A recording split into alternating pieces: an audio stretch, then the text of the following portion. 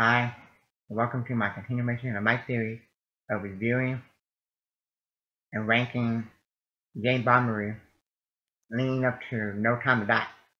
So, let me give you a background, and then I'll jump in and tell you what Jane Bombery I'm doing for the day, for this video, leading up to No Time to Die. So, there's a Jane Bombery coming out this year, supposed to be in October in 2021.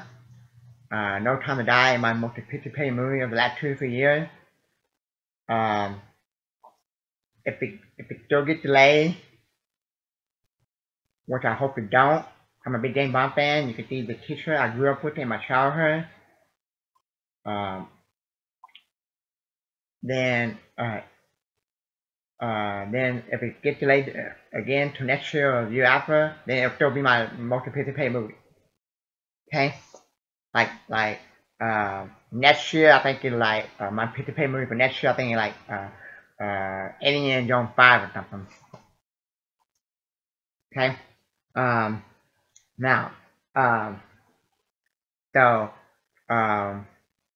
it was supposed to come out like last year or the year before, but it got delayed. And have reshoots and all this stuff.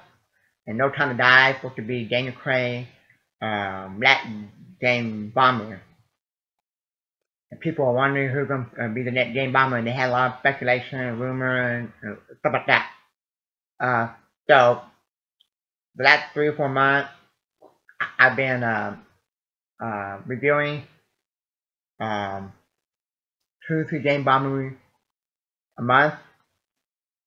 And then, because it's 6 James Bond after, so also what I've been doing the last 2 or 3 months is when I finish reviewing all the that after James Bond movie, I will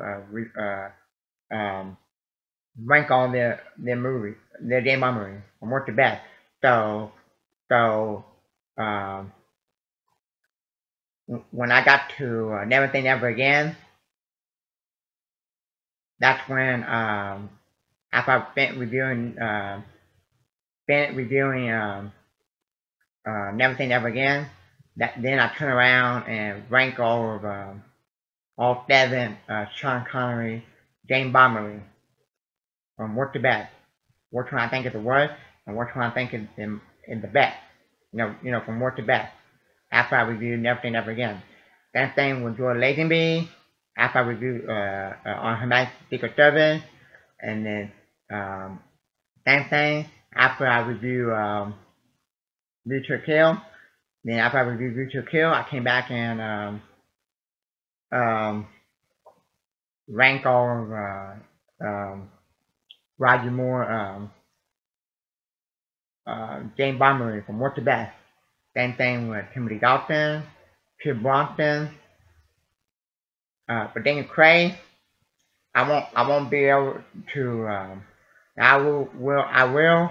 For Daniel Craig, I will be able to review all 4 of his James Bond movies before No Time to Die comes out. But I won't be able to rank them from worst to best because I haven't seen No Time to Die yet. So ranking all 5 of his movies, his 5 James Bond movies, because after No Time to Die come out, that means Daniel Craig will have made 5 James Bond movies. Casino Royale, Quantum of Solace, Skyfall, Spectre, and No Time to Die. That's 5 James Bond movies that Daniel Craig made. So after I review all 5 of them, including No Time to Die, then I'll come back and rank them from worst to best. Okay? And that's the way I'll be doing the James Bond ranking. Okay?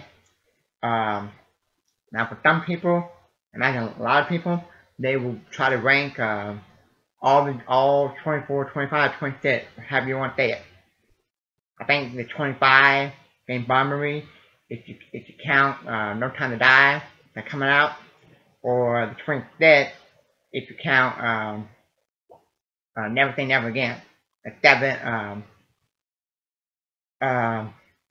Sean Connery, Jane Bomber, that came out the same year as Octopussy, okay? For me, I'm just ranking them like this. After I review Liking to Kill, then I'll turn around and review both of the, rank both of the Timothy Dalton Jane Bomber from worst to best. And same thing with Pit Monster. After I review all four of his Jane Bomber movies, then I'll turn around and rank them from worst to best. Okay? Same thing with Daniel Craig. After I review all five of his James Bond movies, including No Time to Die, then I'll come back and rank them from worst to best. Okay, so that's the way I'm reviewing the James Bond movie and ranking them. Okay, so today I'm on Timothy Dalton. I finished reviewing both of his movies, both of his James Bond movies. Living in Daylight, which is his first one, and the second one, Liking to Kill. So it's time for me to rank them from worst to best. So it's very easy. Okay. Now,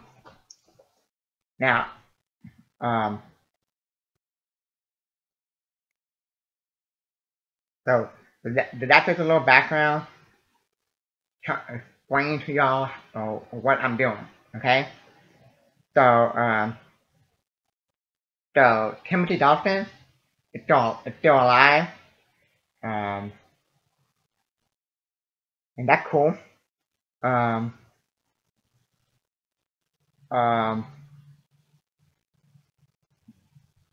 Living in Daylight got 74% on Rotten Tomatoes.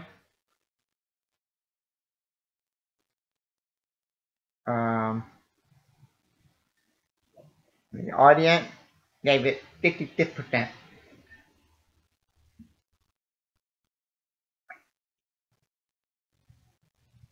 Okay. Liking to Kill,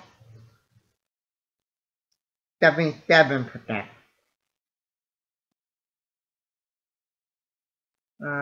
Yeah, 77%. The audience, 61%. Okay. Now,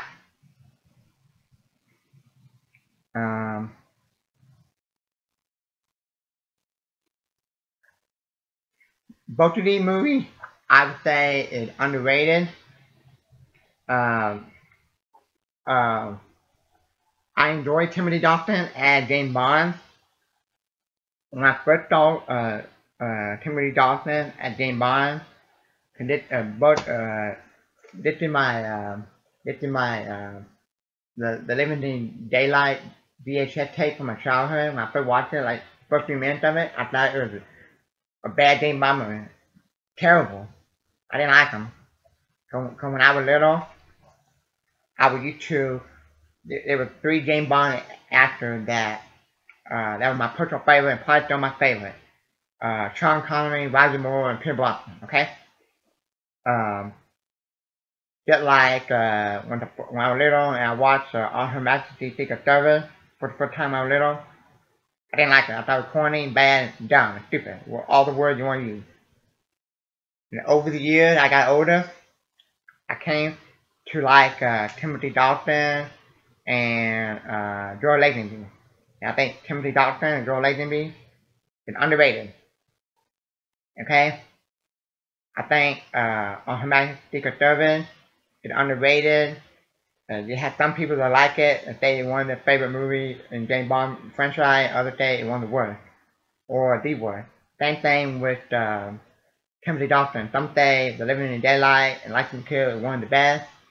Some say those two are one of the worst, up there with On Her Majesty's Secret Service.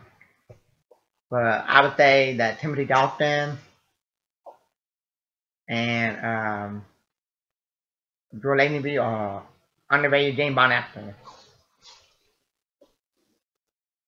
I would say that I would like to see George Lazenby come back for Got Me Lost Forever. We'll do a Revenge, Jane Bombery.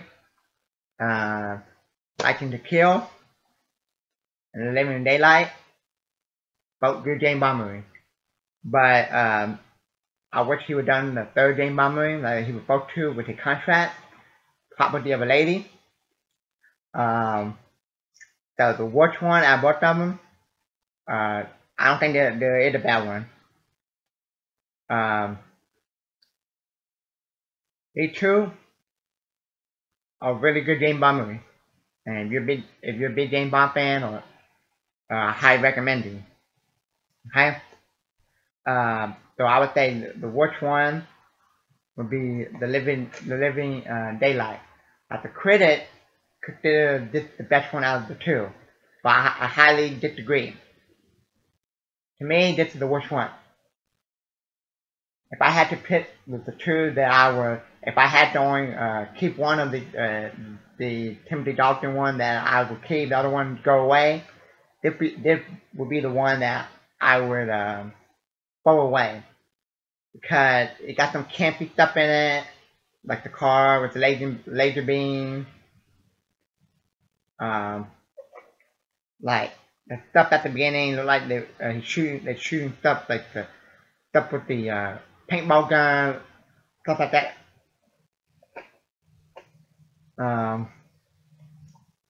But there are some good stuff in the movie. This movie could have been PG-13 in my opinion. But there's some good kill action. But you know, the car in the snow with the laser beam, that kind of corny. But it's underrated. So it's the worst one. The best one, and one of my favorite Jane Bombery, probably it might be in my top 5, at least top 10 for me. License to Kill. I don't understand why this movie was a box office failure, and you can read it for yourself. I read it before. I don't understand it. Why this movie put the franchise, and then they say that GoldenEye saved the franchise. This, to me, License to Kill was the one that, to me, is just that good at GoldenEye. To me, even better. License to Kill is very underrated. It's action-packed from beginning to end. And to me, it's one of those Jane Bombery that could have been rated R. It had a lot of violence, it's good, and it's Timothy Dalton's best one. I highly disagree with the critic or some article saying that The Living Daylight is his best one. The Living in Daylight is still good, and still a really good Jane Bombery, and better than a lot of Jane Bombery, but License to Kill is his best one. So the ranking would be for Timothy Dalton would be his worst one is the Living in Daylight, and his best one would be License to Kill. Okay. I'm sad that he didn't make a third one, which would have been called Property of a Lady. But that's my ranking. Let me know what your thoughts and opinion on Timothy Dalton and James Bond. Do you like him? Don't like him? Do you like his movie? What would your ranking be? I told you my ranking, and his worst one would be The Living Daylight. His best one and underrated is License to Kill. And you're new to my channel, hit the like button, subscribe, and are you looking forward to No Time to Die? And thank you, and have a good day.